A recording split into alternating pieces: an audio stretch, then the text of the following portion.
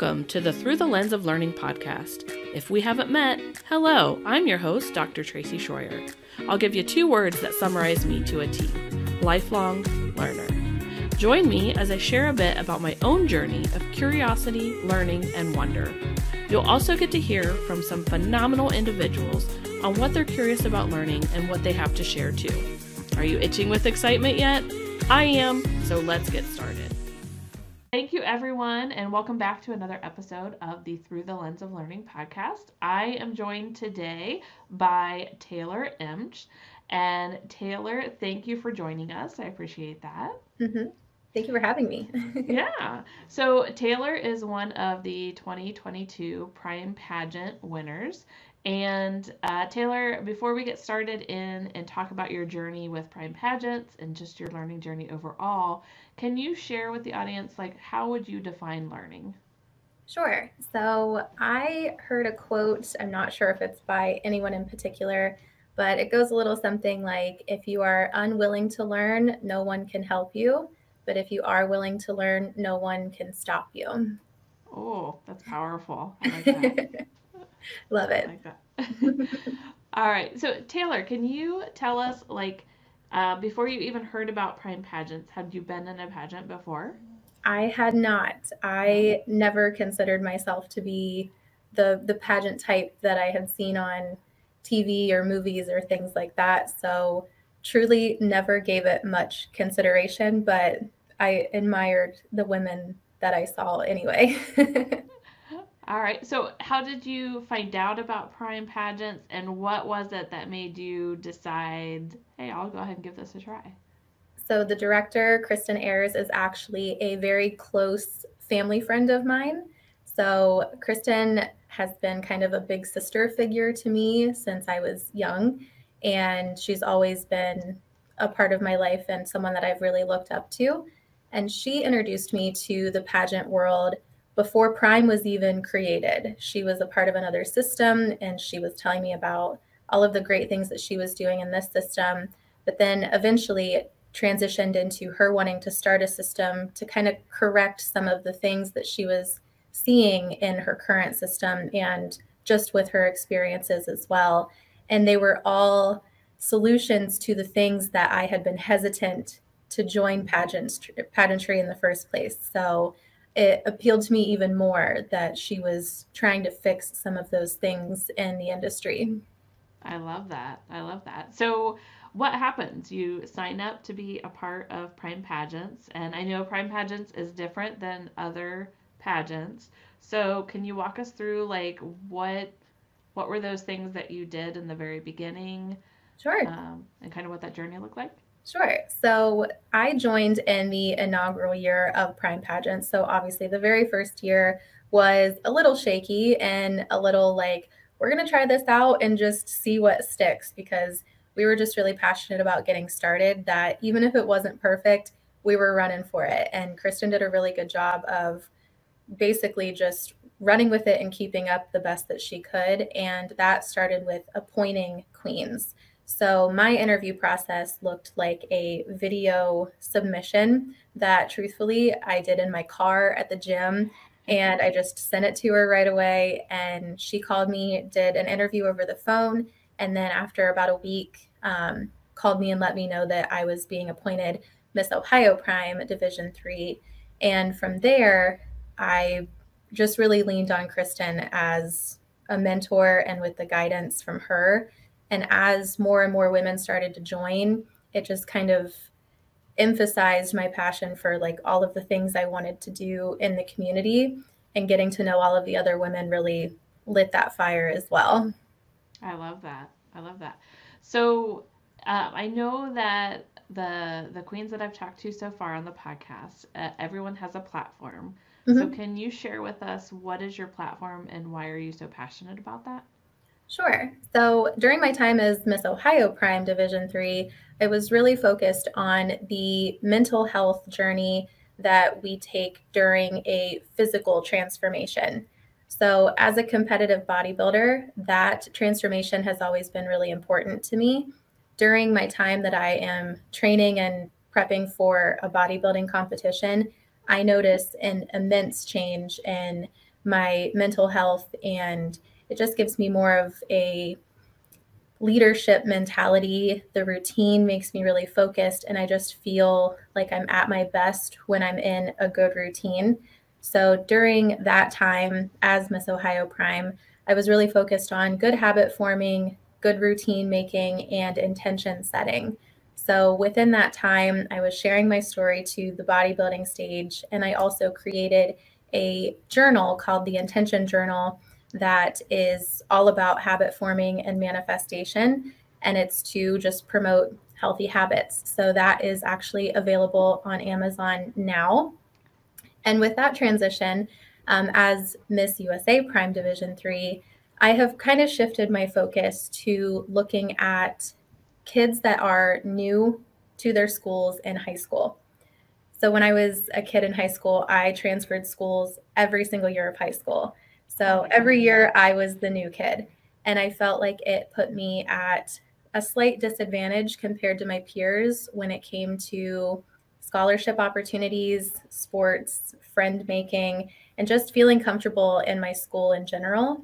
And so I started a scholarship program called New Kids Can that helps kids impacted by moving schools gain scholarship opportunities. And my journals right now, all of the sales are being funded to the scholarship program.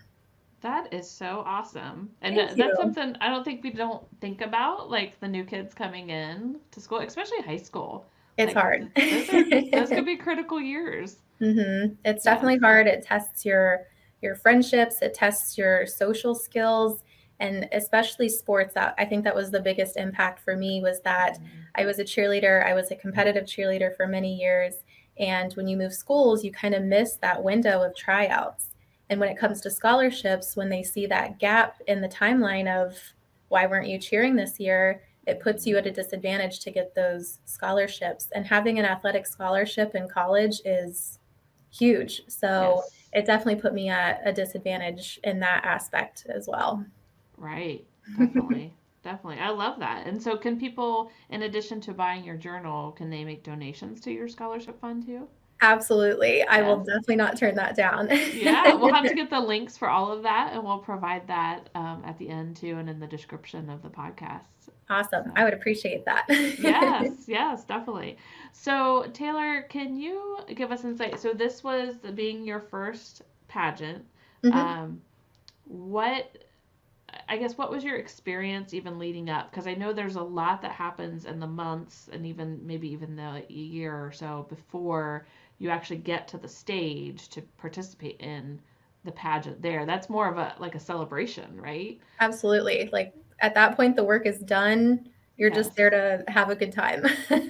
Yeah, so can you give us some insight into like what did it look like those months leading up? I know that there's like different accountability, there's calls.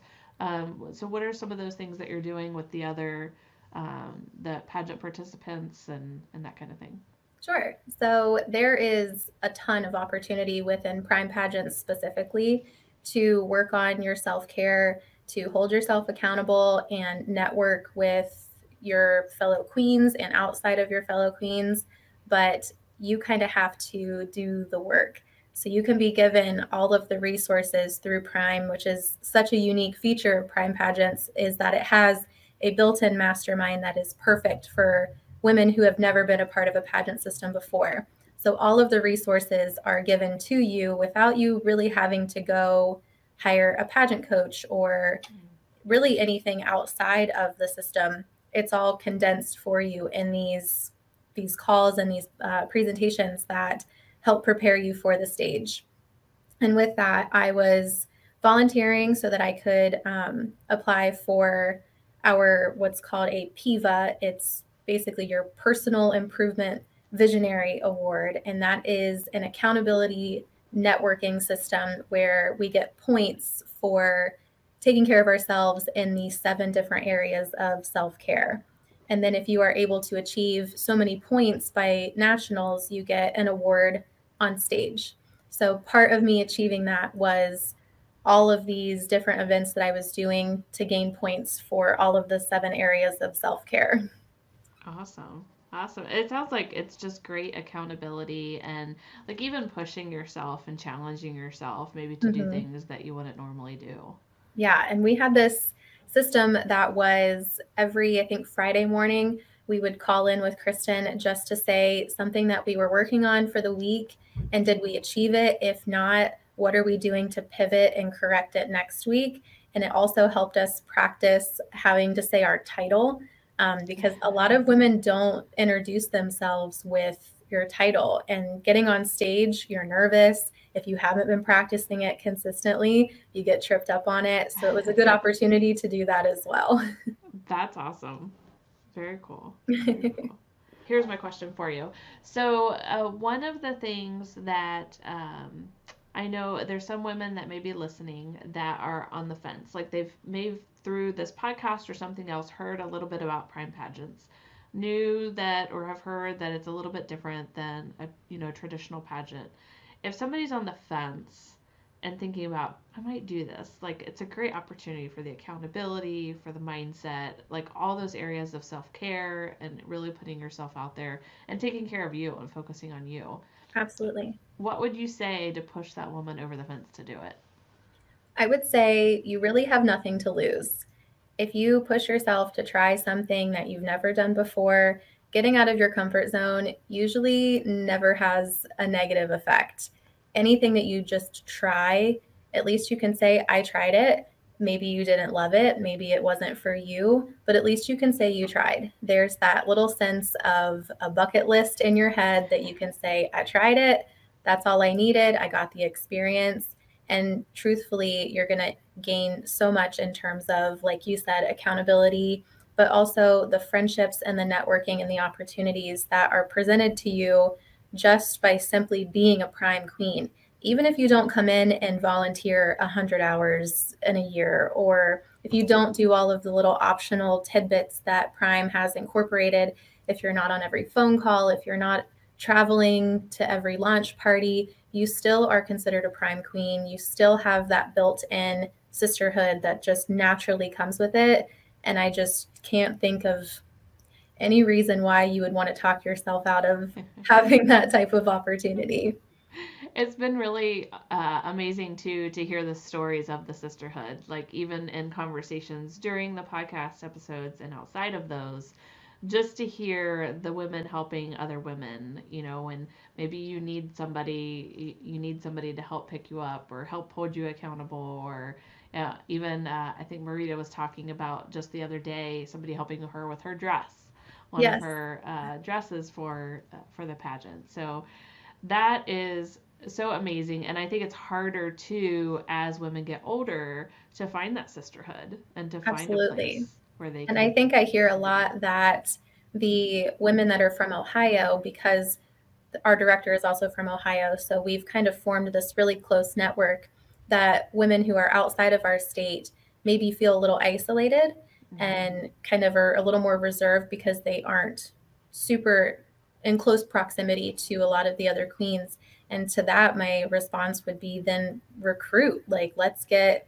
your best friend, let's get your sister, let's get your mom to join. Like, this is such a great opportunity that isn't so ingrained in what people typically think pageantry is, Mhm. that you can pretty much do anything with your title, with this platform and opportunity. So for example, we have a mother and daughter duo that just joined us in Florida, which I am so excited to see Aw. how that relationship works out this year. Yes, they're going to grow a lot individually and together, I imagine. Absolutely. Yes, yes. Very cool. Yeah.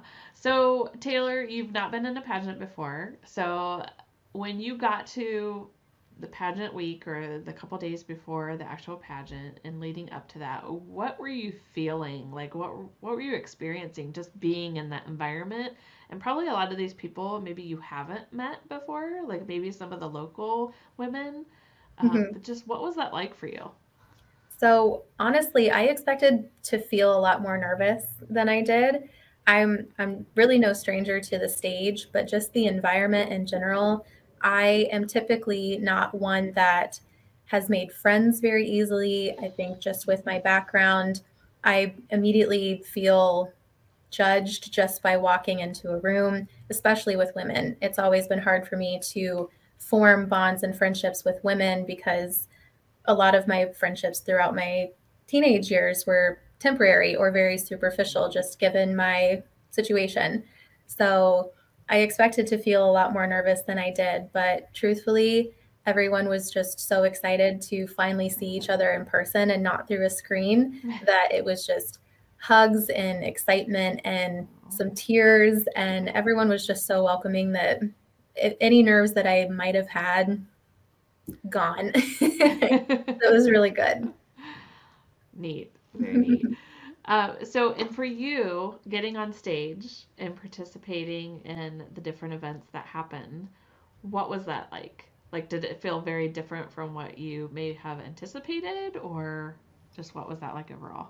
It definitely did, because I have been on stage a lot for theater and things in the past, but most recently, since like 2018, I've been on stage for bodybuilding competitions, which means that I prep for months and months and months to be very lean and very put together on stage to basically just be judged on my body. There's no speaking part, there's no convincing the judges or talking to them or anything like that. It is truly only what you look like and what you present on stage. And so mentally, I had to tell myself it's more than that this time. They get to know you. They finally, like, you get to show who you are and talk and be a big personality on stage. And so that transition was very interesting for me. But I mean, I felt very natural being on stage, and I think I did pretty good. And what about when they actually called your name? Like, what were you feeling? So I was down to the top two with my girlfriend Ala, and she was incredible. She, as soon as they called her name and I found out that I had won the national title, she yelled, "You just won your first pageant!" And she was so Oh, cute. And I couldn't have stood up there with anybody else and had that same experience. So she was great. I was very proud of myself and just really grateful for the opportunity. what incredible support too, Yes, to be she's able awesome. to cheer you on like that. Right. Yes. I love it. Um, so from here, like now that you won the title, what does it look like for the next few months, the next year? Like, what does that mean that you won the title? So, right now, I am really focused on the scholarship program as we kind of prep for spring. That's when I'm going to start having applicants for the program. And I'm really excited and hopeful that I will be able to fly out to whomever wins this scholarship and get to present the very first New Kids Can scholarship to them in person. So, I'm really looking forward to that. I am also obviously really promoting my journal sales and promoting just how they can help and improve people's lives and habit forming. But I also am taking on this little side task that's just something I've always wanted to do, which is learning American Sign Language. I had an experience with a gentleman in our grocery store who works in our grocery store. And through a very interesting interaction, I found out that he was deaf, and it has been weighing heavy on my heart that this interaction wasn't as of quality as it could have been if I would have learned that skill. So, just something that I would like to have in my back pocket. So, I will be doing that as well. That's awesome. I love when I hear people wanting to learn a new skill, pick it up, and especially for that experience and then being able to do that. So, Yes. so Taylor, for your scholarship, do you have a goal? Like, how much do you want to raise by the spring? Yes. So I currently have a goal of $1,000. Um, Anything more than that would be incredible, of course, but I am over halfway to that funding. So I think I only need to sell around 20 journals or so in order to hit that number. But like I said, anything more than 1,000 would be incredible.